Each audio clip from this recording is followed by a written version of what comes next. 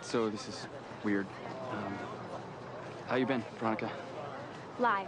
I don't believe you're really interested. Next statement. Yeah, okay, I can understand that after what I did, but I'm sorry. I don't think you understand the rules of this game. You only get one lie. Okay, let me start over. 3 statements, 1 false. My name's Troy.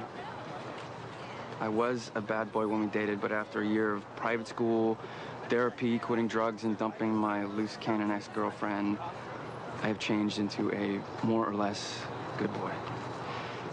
And I communicate telepathically with all denizens of the sea. Right. So, how long before I catch you talking to a manatee? And you have changed not at all. You know me. Same old, same old. All right, everyone, follow me, please. We're gonna get the tour started, so just come this way, stay in a group. I'm not lying to you, Veronica. I just want you to know that. Do I care? Really, Troy, you're just water under the bridge. Duplicitous, evil water.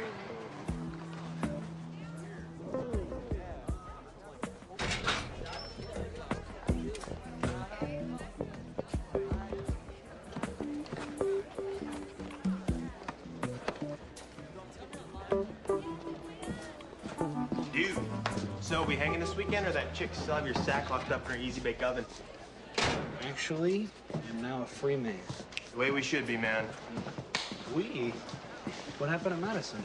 Bailed. According to her friend, she met someone more mature. Where, Legoland? Whatever, man. Maturity's like one of the 2 most overrated things on the planet. The other being? Chicks. Oh, so this worked out great for you. Dude, why do you think I'm in such a good mood? Screw it. This weekend, you and me, partying like Ozzy.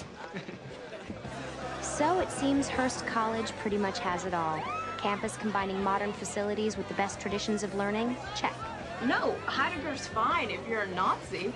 Student body composed of diverse, interesting, smart people? Check.